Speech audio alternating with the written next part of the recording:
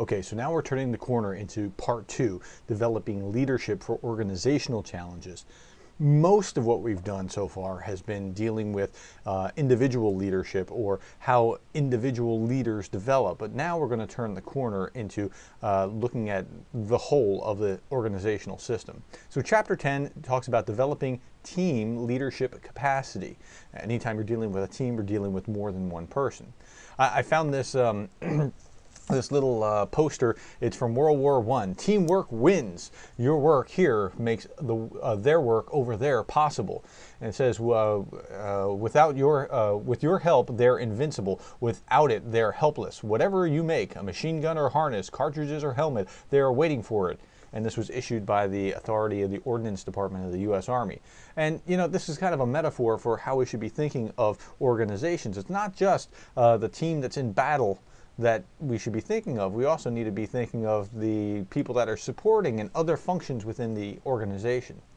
So here in this chapter, we're going to be talking about the nature of teams and team leadership model, the team challenges that you're going to face within organizations, and some are specific and some are general, a framework of team needs, and then finally building team leadership capability.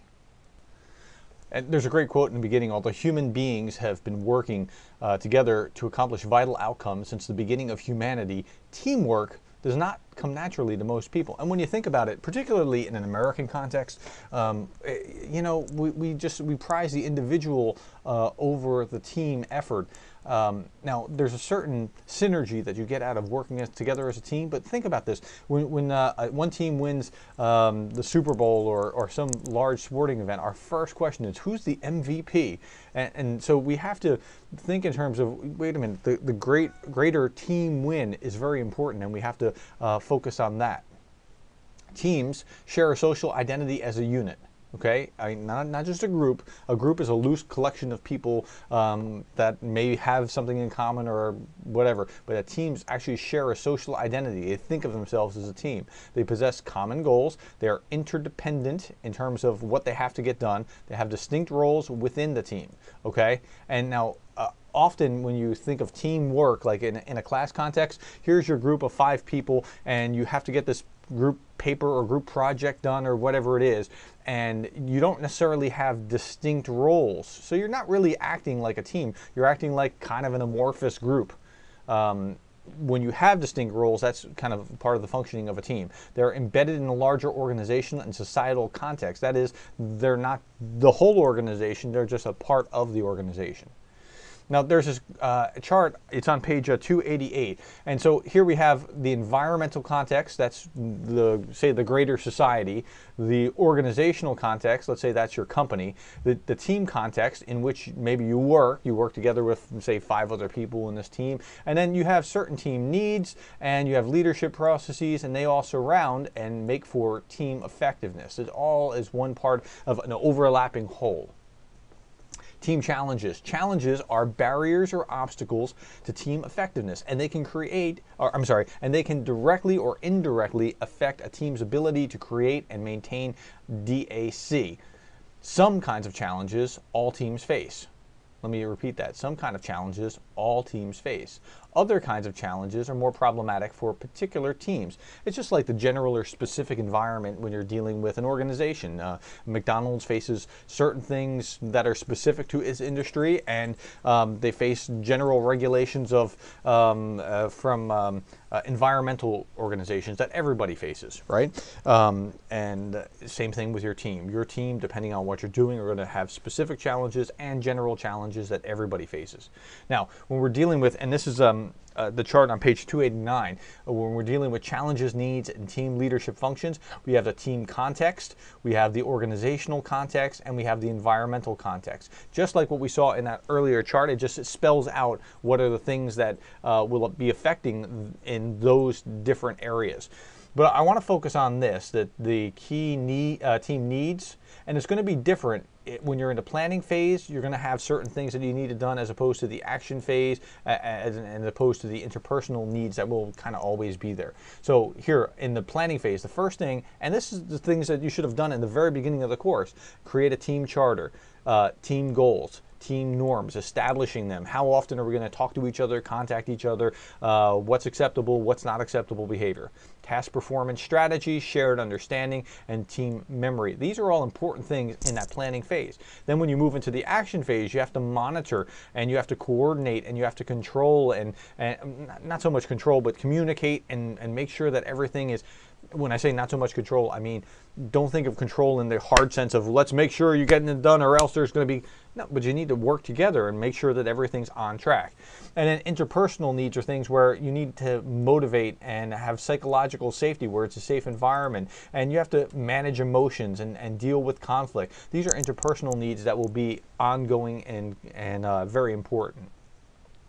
Teams are most effective in doing complex, ambiguous, and interdependent tasks. Now think about that. This just makes sense because an individual doing a complex task won't be able to see it from all angles. Ambiguous tasks, think about where this team is not necessarily needed, like in a factory kind of environment. If you're just punching a hole into a sheet of iron and then to get in the next sheet of iron and punching another hole and then punching another hole and then punching another hole, you don't need teamwork kind of help. But where it's important is in these complex, ambiguous, or interdependent tasks. And in order to work effectively, teams need resources of time, money, technology, talent, and access. They need all these things in order to be effective. Now, a framework for team needs, we already talked about the planning phase and the action phase and the interpersonal needs because of the chart. So I'm already addressing that. Let me go on and here are the planning needs, the action needs, and then the interpersonal needs. You can look at that in the text. Let me go on and talk about this. This is one of the most important things that I'm going to address in this entire chapter. Emotions are contagious within a team. Let me say that again. Emotions are contagious. Contagious like a virus within a team. And now the research on emotional contagion is going to show that the person with the most overwhelming personality is going to spread the contagion. So say the happiest guy walks into a room and he's just jovial. You can't help but feel good. Somebody's really bummed out or is really angry and you feel that as well. Now, it happens with the strongest emotion person, and it also is amplified if you're the manager. So if you're the team leader, your emotions spread much more quickly than somebody else's. So you got to be really careful about that emotional contagion.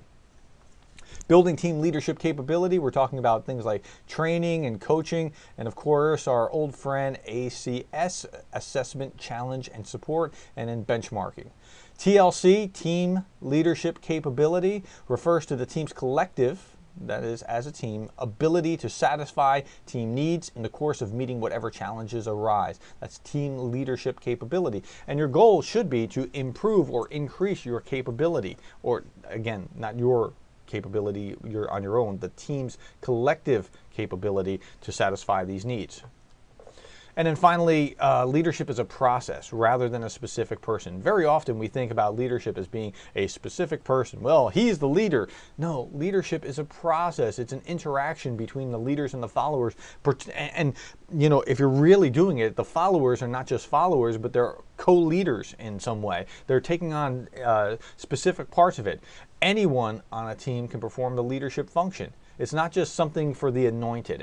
And when we understand this, that leadership is really a process, it changes everything about how we think about leaders.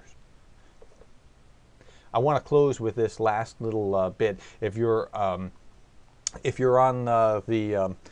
listening to this as a podcast, you're not going to hear it. But if you're watching this on the video podcast, then you'll see this amazing little video from Honda about teamwork. Their engineers must have had a field day with this. Here we go.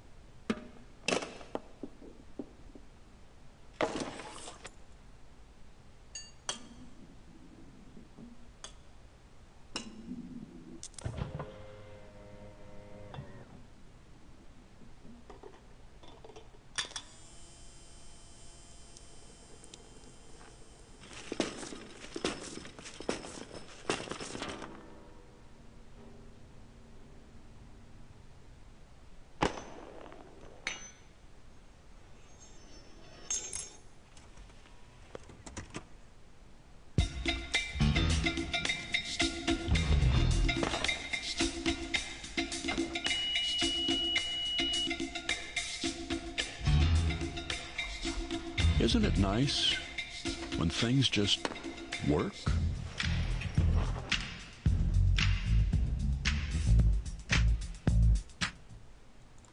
Now I show you that because that's the essence of teamwork, and I'm sure the engineers at Honda had a field day working on that, but that is what teamwork's all about, working together to create something greater than what independently we could do on our own. And it takes a lot of development and conscious thought about how to do it correctly. Well, thank you for your time, and we'll talk to you in the next chapter.